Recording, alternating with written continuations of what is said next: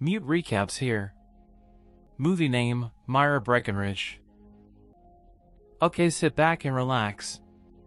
Myra Breckenridge flies to Copenhagen to get a gender change operation, becoming the beautiful Myra. Returning to America, Myra goes to her uncle Buck Launer's acting school, where she pretends to be her own widow and claims that it was Myra's will that she received half the school or $500,000. When Launer dimer, she asks that she be given a teaching job there for herself. Buck reluctantly agrees while launching an investigation into the veracity of Myra's claims.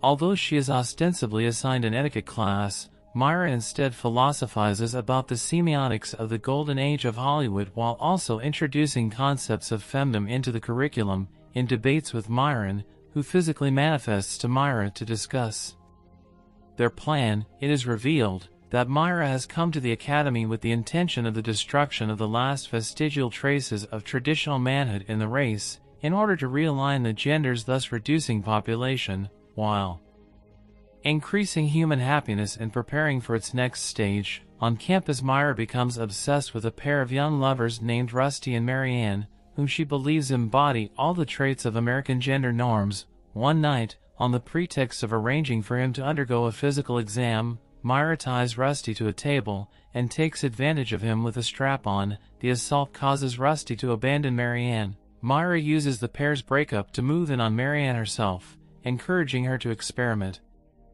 with switching things up. Myra's pursuit of Rusty and Marianne is paralleled with the life of Letitia Van Allen, a female casting agent who habitually seduces the young men who come to her for auditions. Letitia and Myra briefly cross paths when Letitia comes to the school scouting for talent. Following her assault of Rusty, Myra sends him to Letitia, who claims Rusty is her own lover. Buck continues his investigation, ultimately uncovering evidence that Myra never died and that no death certificate exists for him. Confronted with the truth, Myra admits to the truth and strips before a horrified Buck.